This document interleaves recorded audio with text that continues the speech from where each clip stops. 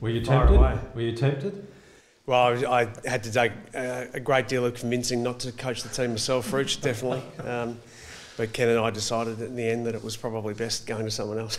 It's out of crisis comes opportunity. That's right, yeah. It's not the first footy manager to go into coaching, but no, we'll leave it to Nathan to coordinate the messages, and obviously Brett Montgomery will remain in charge of the midfield for this week in what's a really important area of the ground to get right. So let's get this from the beginning. When did Ken realise he had an issue? Yesterday afternoon. We were aware that Ken had started to have some mild symptoms, so we've been able to plan things over the last 16 hours or so, and he's fine, but and he'll remain in the box effectively via phone, so he'll definitely have communications with the group, but yesterday afternoon. Just on the whole process then, when could he return? What happens to decide how he returns? Yeah, so he's got to spend a week in isolation as anyone would, so he'll be back, what is it, next Friday.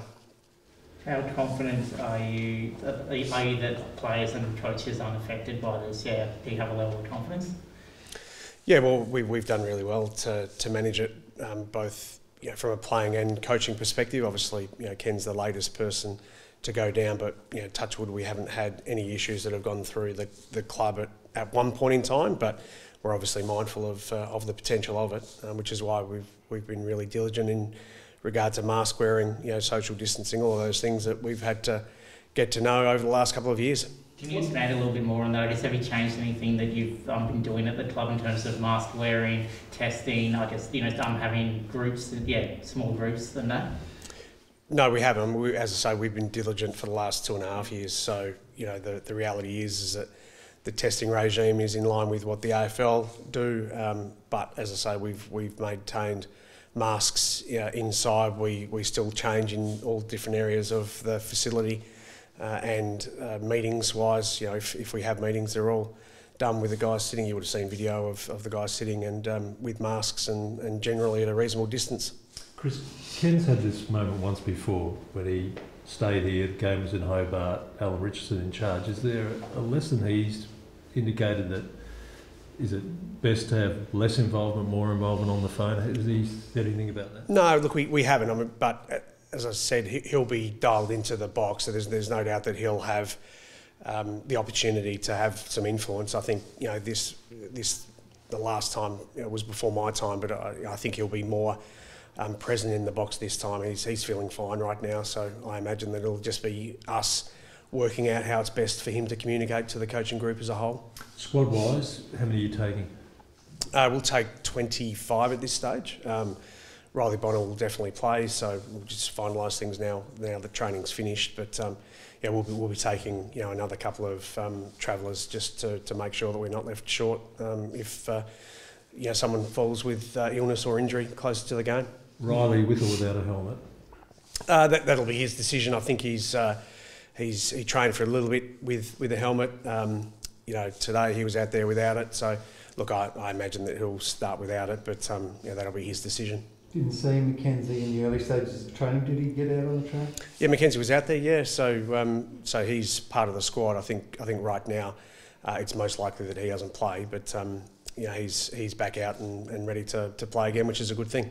So when you come up with that final 22 plus the sub, is that about what you need or how you can change the side to be better? Yeah, well, that's the way that we generally pick the emergencies to see what we would need at any point in time. As I say, right now, the confirmed change is that Bonner will come in and we'll shuffle the squad from there. I think it's, as I say, it's less likely that Trent plays, but Trent Mackenzie, that is, sorry. So Bonner's the inclusion. Does conditions in Alice Springs, does that come into consideration in any way? Well, it comes into consideration every week, the conditions that we're going to play, but as I say, at the moment, Riley was playing some really good footy before he got injured, so he deserves to come back into the team. Going back to COVID season, I guess we've had Brisbane last week, I think St Kilda and Bulldogs this week. I guess, is there a concern that it's going to really impact the last 6 weeks of the season plus finals from a club standpoint? Yeah, I think there's a level of concern. There's no doubt that the AFL have heightened their concern over the last 24 hours or so, their messaging to the clubs was to make sure that you're retouching on diligence of your playing and coaching group. So, as I say, we've done pretty well throughout the last 2.5 years, but there's no doubt that we make sure that we're giving a message to our players to be extra cautious over the next few weeks, and clearly we don't have any room for error in making sure that we've got our best team out there. Is that almost like a semi-lockdown when they're outside of the club? Do you kind of give them instructions or maybe guidelines, advice to say, you don't go to crowded places or stuff like that? No, I mean, look, they're all adults. They know what they've got to do to mitigate the risk. Clearly we wouldn't want them to put themselves in situations where they're more likely to be at risk. But ultimately, as I say, the group have handled themselves really well, and all we're asking of them is to continue to do that. How are you seeing players come back from when they do have COVID and they come back to training and matches? How are you seeing them come back physically? Is there any, I think you said at the start of the testing, giving heart kind of testing, is there, what kind of results are you seeing from that?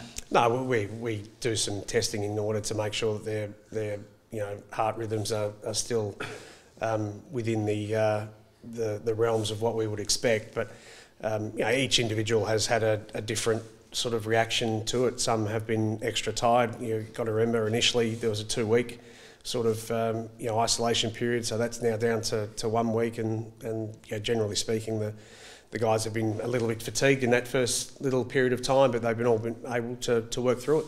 Chris, we've seen Burgoyne make a pretty stellar debut, but could he be the unlucky one to miss in this situation? Yeah, I think that he's had a really good start to his career with Bonner coming back in. That it's going to be one of those guys at halfback who's probably going to either miss out or be the sub.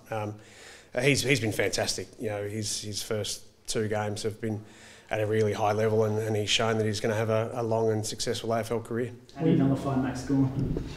Well, you just got to do what you can, group versus group, and at the end of the day, we're well aware, which is why we've left Monty there to really be focused on the midfield area. Is that we're going to have to come up against a group of Melbourne midfielders who are at the top of their game, and we're going to have our work cut out.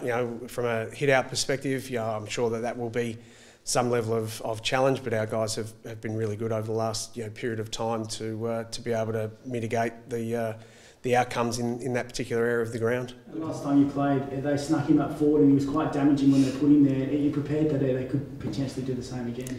Yeah, well, the coaches have got to be prepared for all of those things. At the end of the day, both Gawn and Jackson are outstanding players, and they'll end up in different areas of the ground, I'm sure.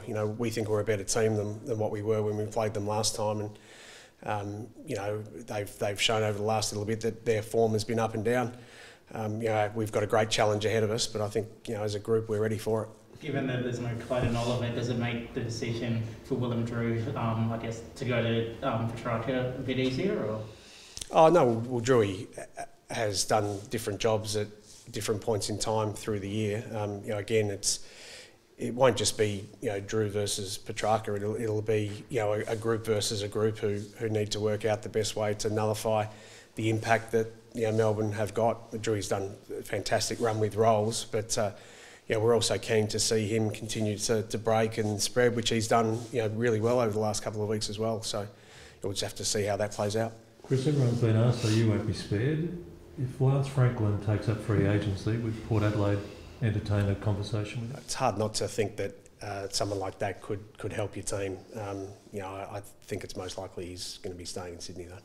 I guess you'll probably say you're looking to win every game, but do you do kind of modelling of how many games you have to win to make finals, or how many games you might potentially could lose and still make finals? No, look, with the way that we started the season, to look at the ladder predictor at any point in time would have been really scary. So we've managed, and Ken has said on numerous occasions, that we've lowered our eyes and work out on week to week. We know that we've got a massive challenge ahead of us on the weekend against Melbourne, but if we can get that done, that we're one win closer to potentially a number that will help us get into the finals. But right now it's just purely about Melbourne.